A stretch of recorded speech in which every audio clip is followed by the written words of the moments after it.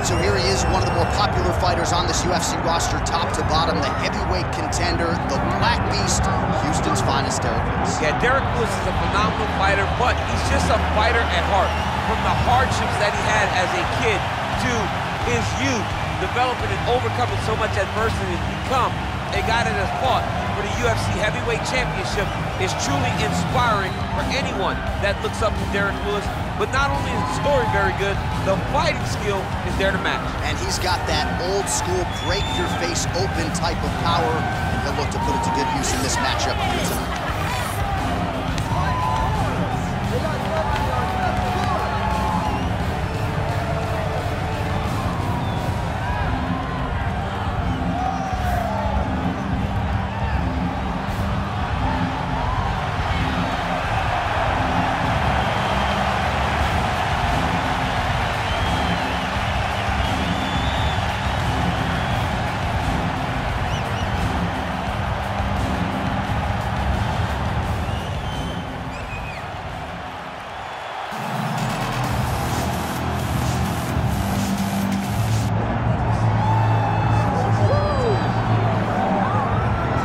Well, as usual, the eyes of the mixed martial arts world are fixed upon Paddy, the baddie Pimblett, when he competes. And anytime you're able to win when you're not at your best, as was the case in his win over Jared Gordon, that's a feather in your cap. Pimblett back on the horse tonight.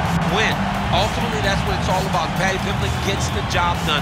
But listen to this arena. Listen to the reaction that people give this young man when he steps from behind the curtain. This guy is a star. He has that star quality about him. But not only does he have that, he can fight. And ultimately, it's about winning fights. Paddy Pimblett does that in spades. There are so many components to this Paddy Pimblett package, the accent, the persona, but this is a very talented mixed martial artist out to prove as much yet again tonight. All right, with that, both fighters have now graced the octagon. They will lock the door behind them, ready to go with a crazy fight here at T-Mobile Arena in Las Vegas, Nevada. Our tale of the tape for this heavyweight fight. All right, now for the official introductions, here is Bruce Bowen. Ladies and gentlemen, this is the main event of the evening.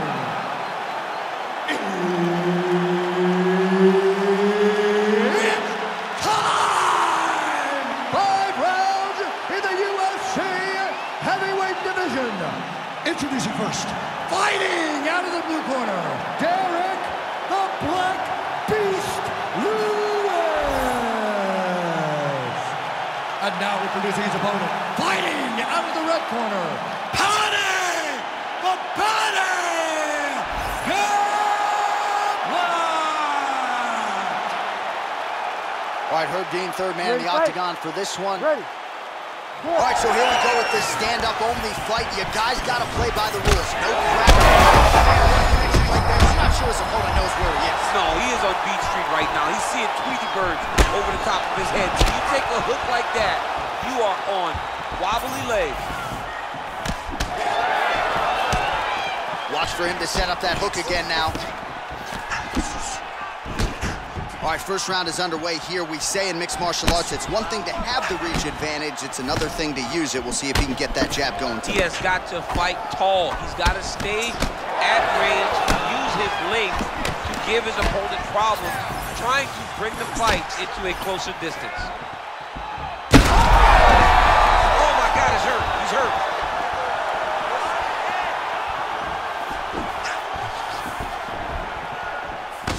Oh, counters with a straight right hand. That'll work. Oh, back and forth we go. Nice job by him defensively there.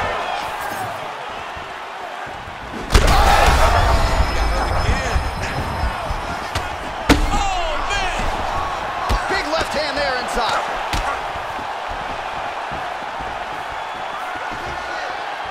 Well, DC kind of just playing with him at this point, right? You think he's got to go in and just get him out of there.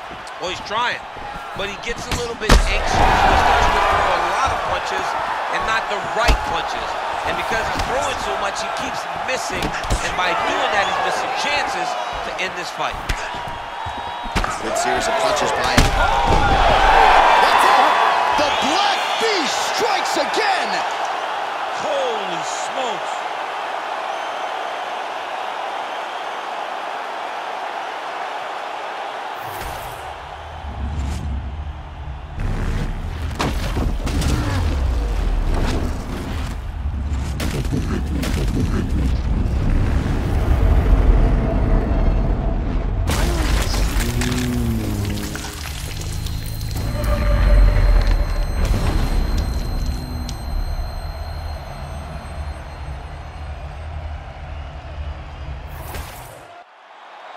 We go to Bruce Buffer for the official decision. Ladies and gentlemen, referee Herb Dean's called a stop to this contest at 2 minutes, 46 seconds of the very first round. Declaring the winner by knockout, Derrick the Black Beast Lewis. All right, so the celebration is on, not just here, but in Houston, Texas, and beyond for the Black Beast, Derrick Lewis. You know, few heavyweights have been as active, and few have been as effective as Lewis, dating to his UFC debut back in 2014. So Derrick Lewis continues to pile up the